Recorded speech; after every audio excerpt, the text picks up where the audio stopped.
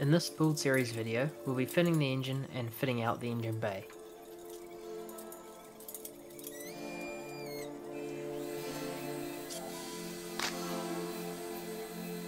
Hang with it, I'll explain what I'm doing here soon.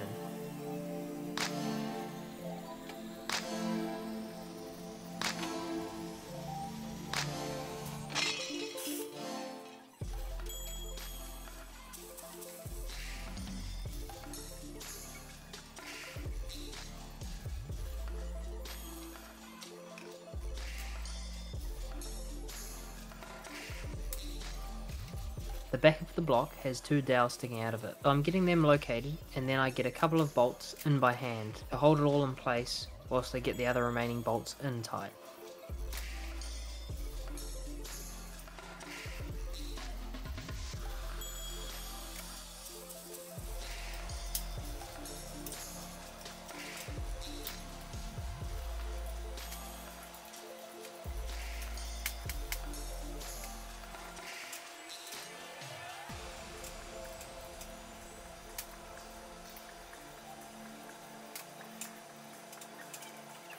Again, it never hurts to torque everything.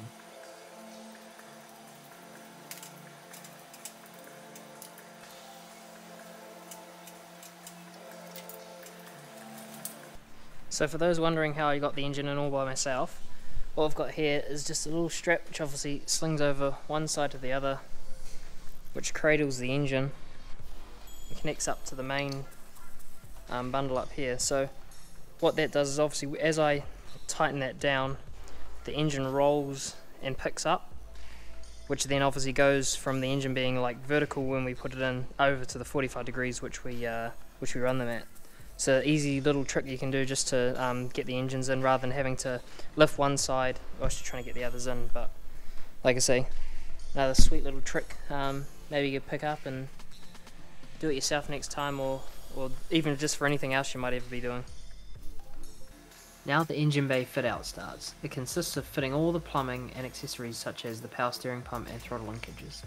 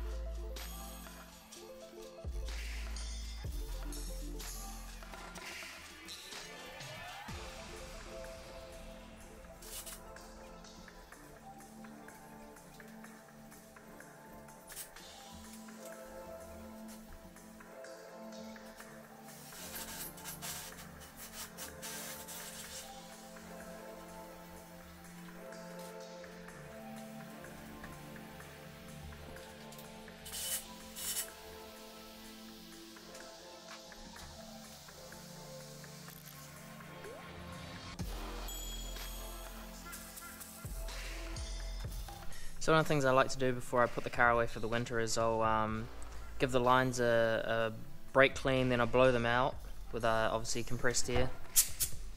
Then I'll use some of our multi EnviroLube, which obviously just puts a bit of an oil coating on the inside of them, and as you can see there, I've blown this one out, and it's the residue that's came out, which what that does, it stops any of that methanol kind of crystallizing in the lines, so when you first fire up the car you don't block all your filters and nozzles and kind of have fueling issues for the first potentially 3 or 4 meetings.